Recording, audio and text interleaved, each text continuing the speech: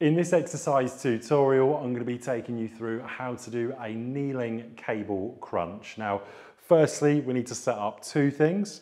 So we need the rope attachment in the carabiner of the cable machine. At the top of the rope attachment, there's a little hole, and we just pop it into the carabiner and fasten like so. And in terms of the second thing we need, well, we need this to be at the right height. So I don't want it too high, where I'm really using my lats to bring it down before I even come into the motion. I essentially want this to be at shoulder height. So the bottom of the rope is at shoulder height. I then bring my elbows into my sides. From here, bring my hips back, and then I'm going to crunch down and back up. So if I show you without the cable, what I'm doing essentially is, as I'm coming down, I'm trying to keep my hips in the same position. I'm not bringing my hips down. I'm crunching in and down towards my knees.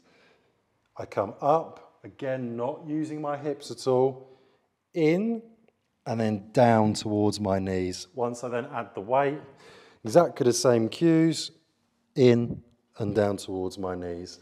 That would be how you do a cable crunch, and you're going to repeat that for your desired amount of sets and repetitions. You can also do this exercise facing away as well for a different variation.